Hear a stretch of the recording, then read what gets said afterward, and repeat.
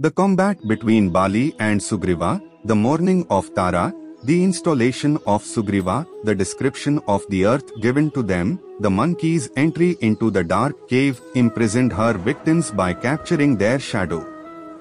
His seeing of the wicked Ravana, and his aerial chariot, the threatening of Sita by the female Asuras, the destruction of the grove by Hanuman, the eating of the fruits of the Madhu forest, and the delivery of Sri Sita's jewel to him, the slaying of Bali. Sri Rama's sojourn on the mountain in the rainy season, Sugriva's exceeding of the stated time for his mission, Rama's anger against him, Lakshmana's delivery of the message to Sugriva, Sugriva's visit to Rama, his propitiation of Rama, the organizing of the monkey army, the dispatch of the monkeys to find Sita's abode, the giving of Rama's ring to Hanuman, their fasting on the seashore in preparation for death, their interview with Sampati, the king of the vultures, his information respecting Lanka, Hanuman's leap and his crossing of the sea,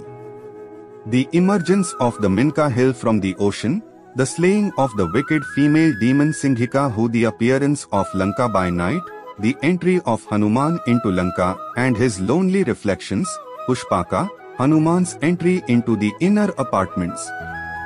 where Ravana is drinking surrounded by women, Hanuman's search for Sita and his beholding of the princes in the Ashoka garden, Ravana's entry into the garden and his solicitation of Sita, her reproaches,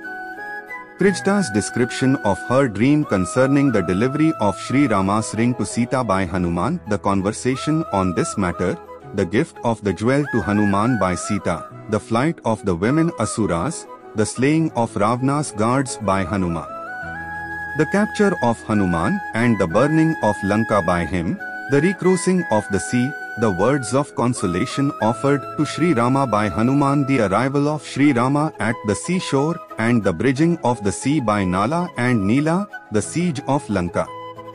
the arrival of Ravana's brother Vibhishana to take refuge with O.